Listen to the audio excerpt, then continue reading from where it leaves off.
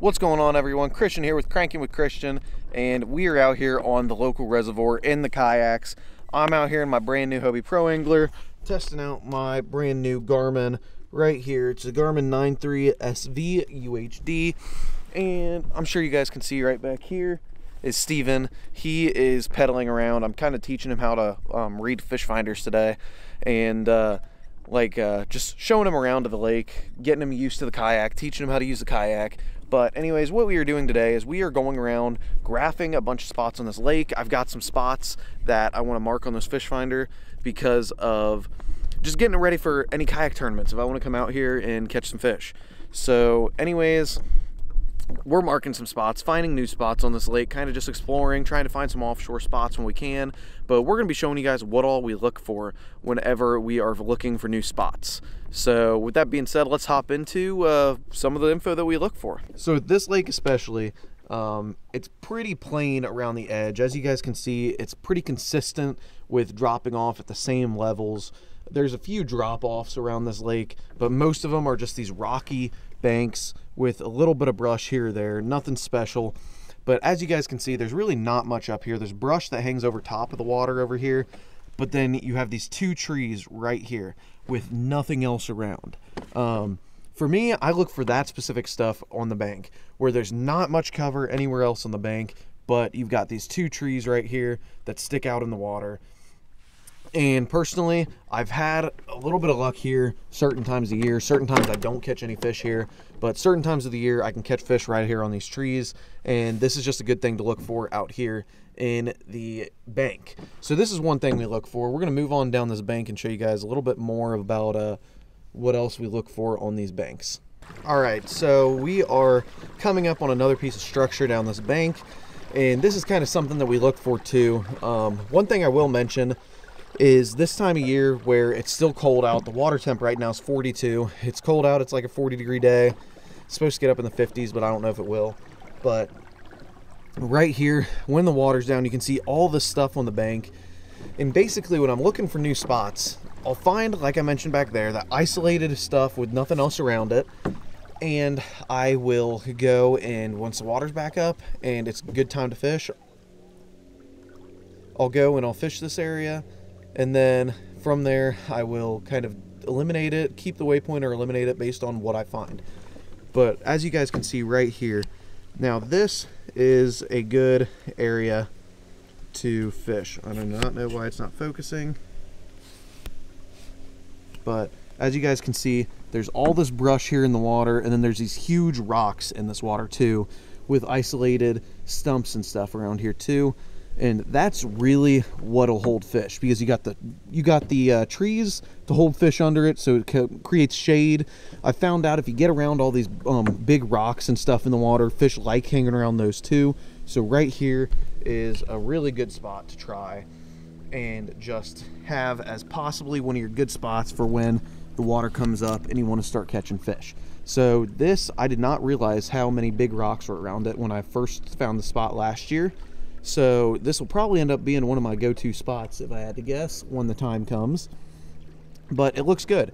You have all these big rocks. Right up here you've got a tree that's in the water, and it's going to be a few foot out in the water. I do not know why it's not focusing again, but there you guys go. You guys can see that tree right there.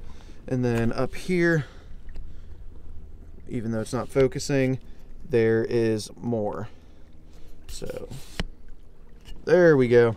Now it's focusing. So here's that tree in the water, and then up here there's all this more brush and big rocks here. So we're gonna get up here to these rocks and then kind of show you guys around. So here we go. Here's this bank section that I was talking about. You have all these really big rocks right here on the bank. I've caught a few fish off these rocks. When you're in the middle of summer, I feel like rocks either hold heat in real well for the cold times of the year, and then when it gets in the warmer times of the year, rock kind of cools it down because it lets stuff filter through it more. I know it kind of just sounds that they kind of are contradictory, because when it's cold they hold water, they hold heat in, but when it's hot they kind of let heat out. I don't really know, that's just my own theory of it, but you guys can see there's these huge rock piles right here, and it's just a big spot that would be really good for cover. It's just a big rock pile, a drop off on the backside with isolated big rocks on the back, or isolated boulders on the backside. On the front side, it drops straight off to a muddy bottom and with isolated rocks. And you can see it's all the way down this bank right here. So it's all the way down. And this would just be a good section to try because of those rocks being here. Now what we're doing is we got my Garmin on side imaging right now, and we are just pretty much going around, pedaling around a few of these points and stuff, and the very little points on this lake. And when you are going down these points, we're just looking for these drop-offs and stuff like that. So there's one spot right up here off this point. Not going to exactly show you where it is, but basically it goes from a sandy point that comes out to about 15 feet off the bank, and it's only about a foot deep, 15 foot off the bank, and then it drops off from a foot deep to about 13 foot deep. And it's a long point, and it's also along an old railroad bed. So those fish are sitting right on that point, and there's some grass on the bottom of that point, there's some brush on the bottom of that point and that drop off, and it's just a good spot to start at. Caught some fish there. It's a pretty good spot to fish in the midsummer when you know those fish are deep. Another thing, like I just mentioned, is on a lot of fish finders, you'll see these long points or these long lines on the contour lines on the GPS that say exactly what they are. So here, there's the contours that go through the middle of the lake, and it shows the original creek bed, and it also shows the original railroad bed that went through this lake too before it was a lake. So I'll show you guys that real quick. So as you guys can maybe see on here, I'm not positive. Right here it says submerged minor creek bed, submerged railroad bed. So right up through here, you can just pretty much go back and forth, fish down that submerged railroad bed and that creek bed, and basically there are bound to be fish somewhere on it. So if you go down that creek bed and you're fishing, it's about probably 20 to 30 foot out there, and you're fishing back there on that creek bed, you want to go down, you want to scan down the entire creek bed basically and just look for some type of structure down in it. So personally, I would look for some type of rock on it. You're bound to find some type of big rocks on it or a rock pile out on it. And then also look for any type of brush down in it. They sink trees and lakes all the time. The ODNR does, or the DNR does. And also people come out and sink trees and lakes all the time too. So you're bound to find some type of structure over there. Now, lastly, the only other thing that we really scan for is we scan out in open water for any type of isolated brush in open water in about 10 foot or deeper.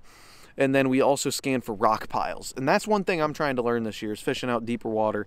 So that's why we're really out here scanning. So I'm going to find these isolated rock piles and start fishing with deep jigs, like heavier jigs in deep water, swing heads, Ned rigs, drop shots, and then even like jig worms and stuff like that on these deep water rock piles or brush piles.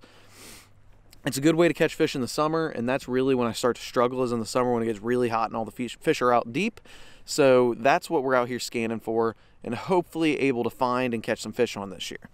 So I know this isn't like a huge tutorial on catching fish or finding all these spots, just some basic stuff that I look for while I'm doing this, because I'm in the middle of learning the offshore scanning. I've been up on bank scanning and brush scanning and stuff for about 2 years now that I've been doing that, but offshore scanning, this is my first year doing it, trying to figure it out. So any little knowledge I learn as I do it is what I will let you guys know too, and kind of go over in some of these videos. And I will definitely be talking about some of this information as I make videos and I'm actually out here fishing offshore. Now, I know there is a big rock pile somewhere out here in the lake. We're going to scan for it. Probably won't show too much of that because it's just going to be us pedaling around looking for it and marking it. But that's just going to be a spot that's probably going to be a primary area that I'm going to fish this summer. So anyways, hopefully you guys enjoyed this little bit of a informational or informative type video about what we're doing when we're scanning for structure and trying to find new spots. We'll have more videos upcoming. We got some kayak tournament videos upcoming, and yeah, we'll just go from there. So thank you guys for watching. We'll see you in the next video.